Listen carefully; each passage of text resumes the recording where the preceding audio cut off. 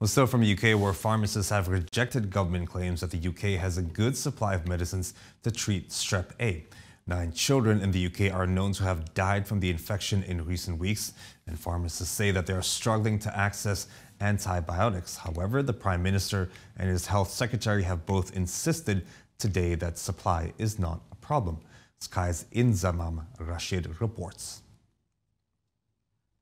It hasn't been easy getting hold of a much-needed bottle of penicillin. So this is your medicine to make you feel better. Lexi has been hit with scarlet fever. Her mum spent most of the day searching for pharmacies which had the medicine in stock. I got told by the GP and also by the pharmacy that we might struggle, wasn't offered any alternatives. So I phoned around a few pharmacies once I got it, and was luckily the third one I called had it in stock. It's just frustrating. With this going on, there needs to be more available. At Lexi's school, there's been an outbreak of the contagious infection, which is caused by the bacteria that can lead to invasive Group A strep. One child here has been diagnosed with it, whilst attendance has dropped to record lows. The Trust, which runs 5 primary schools, have brought in COVID-19 type measures, whilst they wait for public health advice and guidance.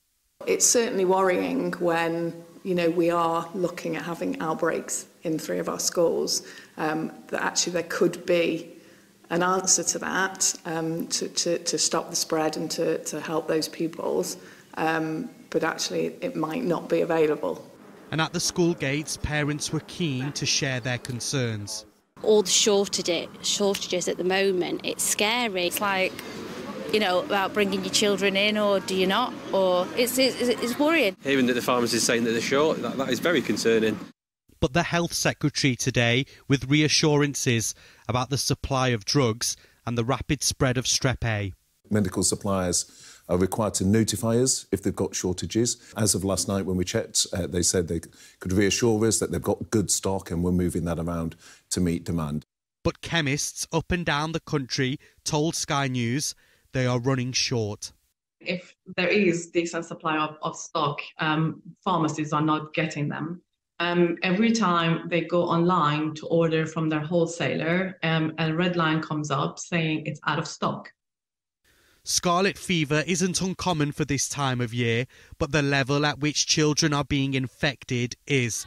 For those eventually needing antibiotics, there is unease. But pharmaceutical companies say there isn't a manufacturing issue, making it hard to pinpoint where the problem lies. Inzamam Rashid, Sky News in Crewe.